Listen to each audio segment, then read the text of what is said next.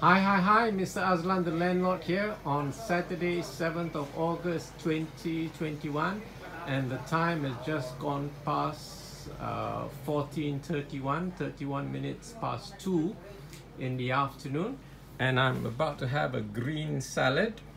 Actually, it's mostly green. It's just got two items which are slightly different color. I've got half a tomato, half a large tomato which I've cut into small pieces, and I've got one navel orange which I've sliced.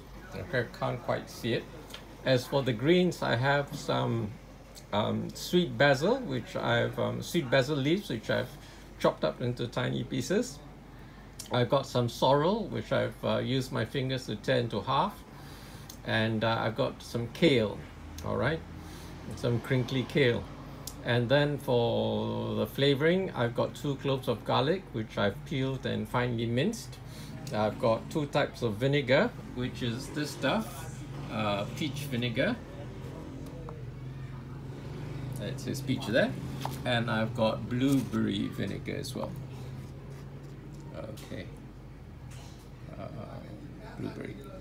Okay, and then I've got my usual mixed herbs, which is mostly marjoram and mint because they are high in antioxidants, as well as the other half is either mixed herbs or Italian herbs. I just mix them up myself.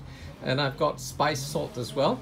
I've got regular salt mixed with Himalayan black salt, as well as pepper, a few types of pepper: Kampot black pepper, cracked black pepper, ajisho white pepper, and ajisho black pepper, and as well as rosemary. So that's my spice salt, and it's really nice. You should try making your own.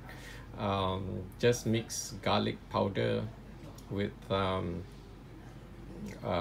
various types of salt. You don't use 100% Himalayan black salt because very sulfurous, and has a very farty smell. And regular salt. Okay. We just be careful. Sometimes it's a bit hygroscopic and it tends to clump up together. So if you do make a batch, finish it up quickly. So anyway, that's it for today. Oh, and I've got, I think I mentioned I've got 1 navel orange and half a large ripe tomato.